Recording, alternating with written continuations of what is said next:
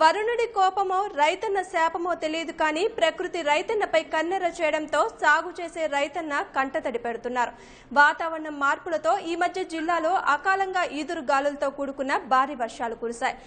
దీంతో ఉక్కపోతతో తల్లడిల్లిన సామాన్య ప్రజలకు కాస్త ఉపశమనం లభించినా పంట పొలాల్లో నీరు చేరి వరి, నూపంట, మొక్కజొన్న నీటి మునగ్గా ఈదురుగాళ్లకు ఉద్యాన పంటలు అరటి, మామిడి, జీడి పంట నేలకు ఒరిగి నేలపాలయ్యాయి. ఉత్తరాంధ్రలో వెనుకబడిన జిల్లా విజయనగరం. ఈ జిల్లాలో అత్యధిక శాతం వర్షాధారంపై ఆధారపడిన భూములే. మరికొన్ని ప్రాంతాల్లో నదులకు, కాలువలకి ఆనుకుని ఉన్న భూమిల్లో వరి పంట, మొక్కజొన్నను రైతులు సాగు చేస్తారు.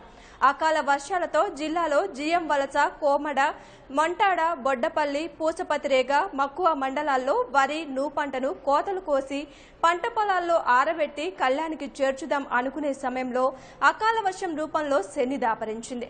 ఏడాది పొడవునా కష్టించి కాయా కష్టం చేసి అప్పుసొప్పులు చేసి పెట్టుబడులు పెట్టి పండించిన పంట చేతికి అందివచ్చిన సమయంలో నీటిపాలు కావడంతో రైతన్న లబోదిబోమంటూ కంటతడి పెడుతున్నారు.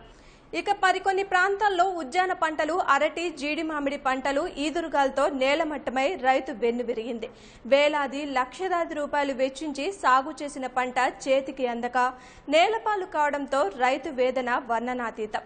జిల్లాలో ఇంత పంట నష్టం వాటిల్లిన అధికారులు స్పందించిన దాఖలాలు లేవని, కనీసం పంట నష్టాన్ని అంచనాలు వేసేందుకు అధికారులు గ్రామాల్లో పర్యటన చేసిన పాపాన్ని పోలేదని రైతులు ఆవేదన వ్యక్తం చేస్తున్నారు. ఇప్పటికైనా అధికారులు, పాలకులు స్పందించి తమకు న్యాయం చేయాలని కోరుతున్నారు.